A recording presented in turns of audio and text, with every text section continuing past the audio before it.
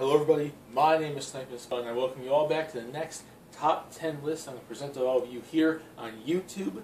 This time, I'm going to be tackling a subject of not even just one list, but it's going to be multiple lists over the next couple of weeks, months, or whatever, of basically my favorite video games for each individual system I have played and owned over the years.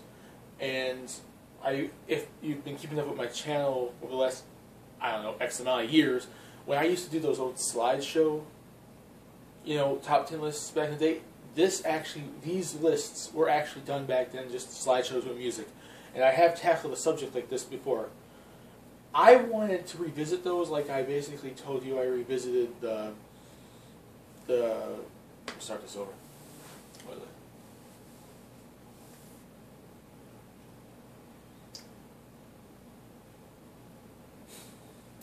Hello everybody, my name is Sniper Spun, and I welcome you all back to my next top 10 list I'm going to present to all of you here on YouTube. This time, I'm going to be tackling a favorites list, just like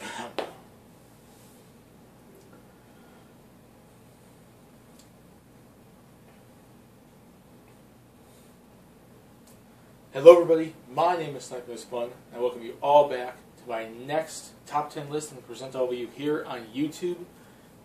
This time, today, this top 10 list is going to be me going back and looking over, a start, in fact. This is going to be a start of a series I'm going to be doing with my top 10 lists, where I'm going to be basically naming my top 10 favorite games for each individual system I basically played, owned, grew up with, and whatnot.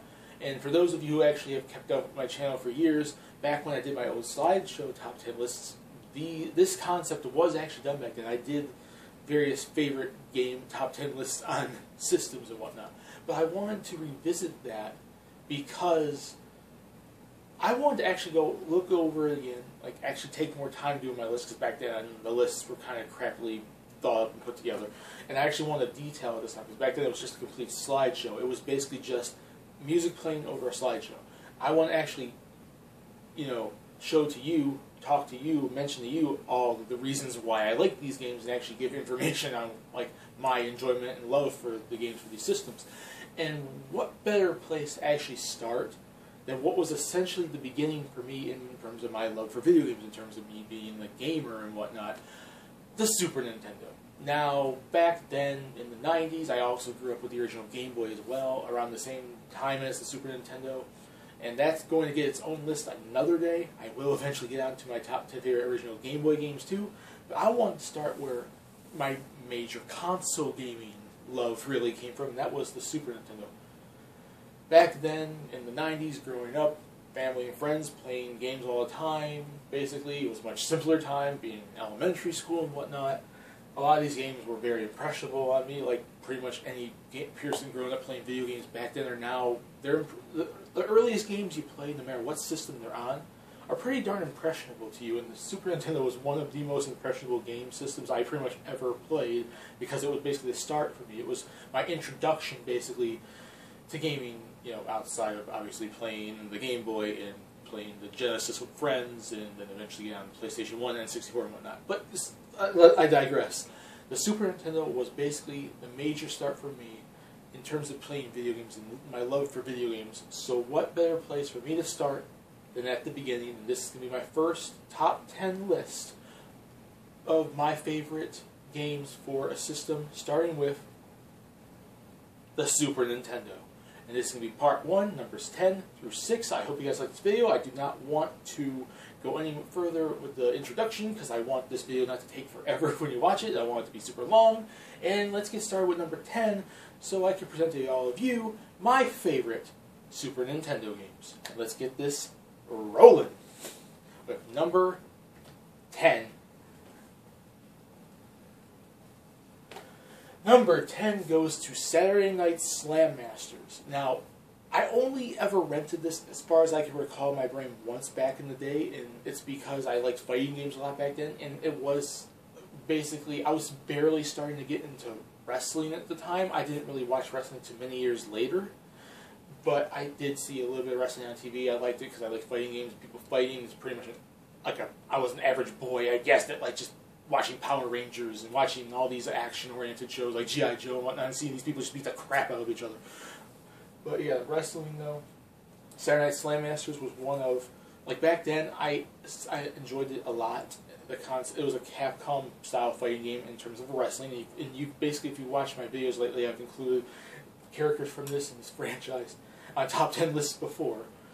And I just really loved the game. It was so fun. It had such interesting characters like Scorpion and Gunlock. Mike Hagar from the Final Fight series is in there, and all these other characters. I was always Stingray. He was like, I loved masked wrestlers back then. I was a big luchador guy. I probably recall seeing some sort of Ultimo Dragon, Rey Mysterio something match on WCW. That's probably why I was a big superhero fan. Obviously, typical boy.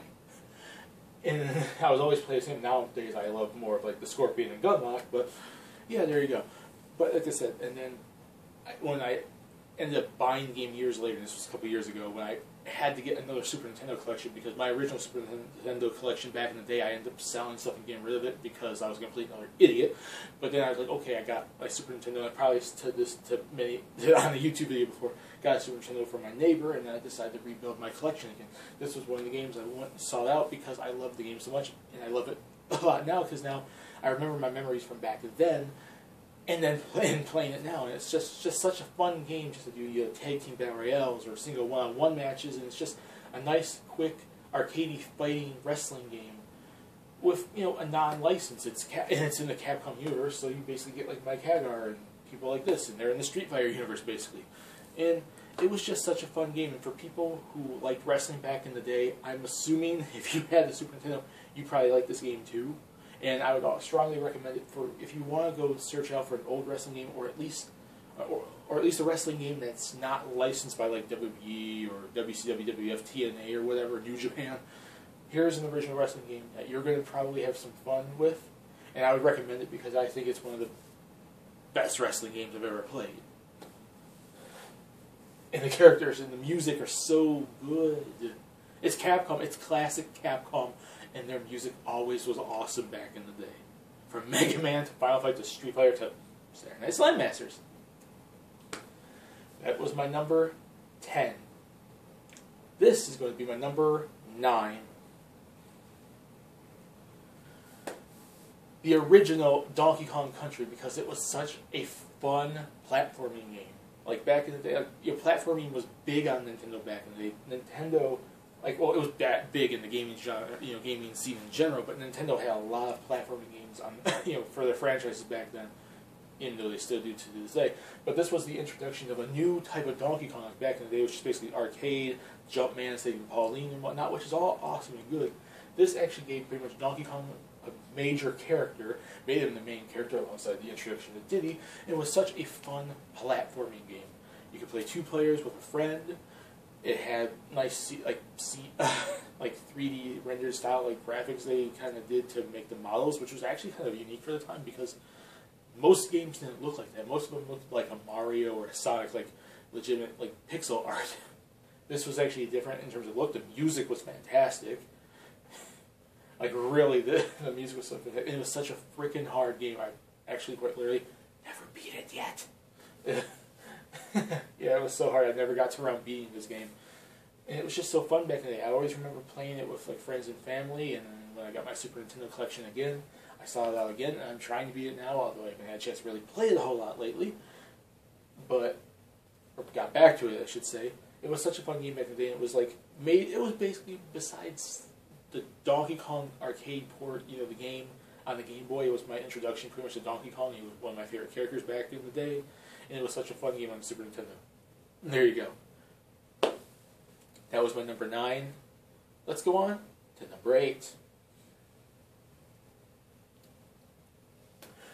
Super Mario World. How can you not have a top 10 Super Nintendo games without some sort of Mario game on there? Or top 10 Nintendo systems in general at all, without at least one Mario game on there. Super Mario World, technically the 4th Mario Brothers game, was such an awesome platforming game back in the day. It was just, like I mentioned with Donkey Kong, it was such a fun platforming game. You have the music, you have the levels, you have the... it basically took what the original Nintendo Mario Brothers games did and kind of amped it up. Now, you could say whatever you want. Oh, Mario Brothers 3 was better, Mario World, Mario 2, Mario Original, whatever. Like, I'm not here to dictate which one's better, which one's not, which one's your favorite, which one's not, but I did love Super Mario World, and it was one of my introductions to Mario. Now, back in the day, like I said, Donkey Kong was basically just the Game Boy game and Country, but there was multiple occasions that Mario I was introduced back in the day to, and this was one of them, and it was such a good start for me, at least for my love for the Mario franchise, even though it's not my favorite Nintendo franchise. It's, if I recall, I did do a top 10 favorite Nintendo, like my top 10 favorite Nintendo franchise list. It was, I think only barely made the top 5, like 5 or 4. But I can enjoy it. Like, it's classic Nintendo music, Mario themes that you will love, good gameplay, good, it's classic Mario, and if you love the 2D Mario games, this is a must-try. If you have not played this game and you love 2D Mario games like the new Super Mario Bros. Series, or you played the classics on the NES or whatever, and you have not played this, I would strongly recommend you play this game. That's number 8. Let's get on to number 7. Another Mario game, and Super Mario All-Stars. Now, I loved Mario World, and I basically just mentioned that a few seconds ago. And I loved it. But I would say I loved Super Mario All-Stars a little bit more. And it might be cheating because it's a collection game, but I really don't care because it was one of my favorite games growing up. You get the original Mario Brothers. Mario Brothers 2, which was, Doki Doki Panic. You get Mario Bros. 3, and then you get Mario Bros. Lost Levels, which is the original Super Mario Bros. 2 in Japan. And if you got the version with Mario World on it, you have 5 games in there in general. I never had that version. I had Mario World separate from All-Stars back in the day. So, yeah, there you go. But it's all these classic games. It's multiple Mario games at once. You get to have all these different Mario games with like upgrades. Like, they remade them with Super Nintendo-style graphics. They look better than they did on the NES. And they added a game that we never at the time got a chance to play, which was Mario Bros. 2, because they thought it was too hard for Americans. Haha, yeah. That's Nintendo for you. But I think I remember enjoying this a lot more than Mario. Not just Mario World, not just because of more games on it, because I actually really enjoyed a lot of the music, the classic music from the Super Nintendo, from the NES games on the Super Nintendo. And I think I enjoyed the world more and something with this, and I think I remember playing this one a lot more with my cousin I used to live with and my friends than I did Mario World. So I think this one might have a little bit more nostalgic memories for me in terms of playing it with other people than Mario World, which I think I did play with my cousin and all that too at the time. But I think I did. This was one I think that actually I had more nostalgic memories gaming with other people on than the Mario World. Not saying Mario World's worse than this or not, because that's all subjective. I think I just put this a little higher on the list more so because of my memories for this game than anything, really. Basically that. And it's such a good game. If you've not played this either, well, you don't have to go and search out for an expensive Super Nintendo cartridge. You can go get the Wii 25th Mario Anniversary Edition, which I also have of this game, because I had to get that because I love Mario. Jeez. I still want to go out and search for an actual Super Nintendo copy, because this has been one Super Nintendo game I have not had a chance to get back in my collection since I was a moron back in the day and got rid of all my Super Nintendo games like an idiot. But it's going to be in my collection again one day. So there's that.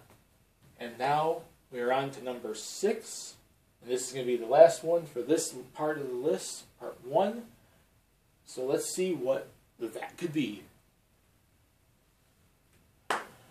Street Fighter 2. Now, the original Street Fighter 2, and I know that's technically the worst version of it because it was the original version and the Turbo and New Fighters and Championship or whatever they also did, but the only Street Fighter game back in the day on the Super Nintendo that I actually was, exposed to was the original Street Fighter 2. I didn't get to play all the extra additional versions until I got that Anniversary Collection on the PS2. This right here, the original version with only 8 characters. The original 8 of E Honda, Zangief, Guile, Chun-Li, Ryu, Ken, Dhalsim, and I'm missing someone, Blanca. That was the version I had.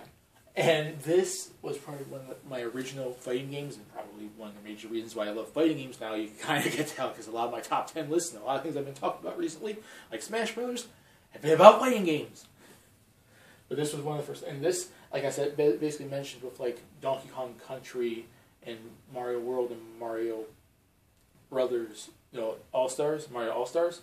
This was a major game, especially pretty much all these games probably would have kind of attributed to this. At least most of the games on this list would have been attributed to me playing with other people, whether it be family or friends. Would have been me playing multiplayer at the time, and this was a strong game back then for me multiplayer. I mentioned the cousin I used to live with. We would always play this, and she would always kick my butt so bad. She's older than me. I was like 6 at the time, and she was like double my age basically. So she understood the game better, I guess, and just destroyed me all the freaking time. I think it pissed me off a whole lot. If I recall, I have no clue now. My memory for that is kind of faded a little bit, which is pretty normal. But I remember playing, and also I think this is one of the few games at the time I was actually able to get my mom to play too. And I'd play multiplayer with her, battling her out. I think I beat her more often than than I ever beat my cousin, and any friends that came over at the time. But this is probably just like Mario All-Stars, just like Super Mario World, just like Donkey Kong, just like majority of games on this list that you're going to pretty much be seen in the top 5. It was a big multiplayer game. It was such a good fighting game, interesting characters and movesets. I sure as hell did not know how to do a freaking Hadouken back then. I do now. Or any of the special moves, really. I just button mash, which I think a lot of people actually kind of do with fighting games. And the music is so good, and the game is so freaking hard, and I've never been able to beat it, and I can't stand Vega. He is so annoying. Balrog's annoying, Sagat's annoying, and I've never been able to beat M. Bison. I made it as far as M. Bison. He keeps kicking my ass. Jeez. I've never beat him. I forgot. I made it that far, and I tried, and I tried, and I tried, and I raged so bad. It's probably one of the most raging moments for me in gaming, and I cannot beat him. And the stupid AI for some people like Vega was so freaking annoying with him climbing the cage. Oh my god. One of my introductions to the fighting game genre, and easily probably one of the major reasons why I love that genre so much. And that is my number 6, and that's it for my part 1 of this top 10 list. Stay tuned again, coming back in the next part 2, when I talk about numbers 5 to 1 with all the honorable mentions. I hope you guys like this list so far. Put in the comment section what you guys think about this list, and name some of your favorite Super Nintendo games. And I welcome you all back to watching part 2. See you all in the next part. Bye.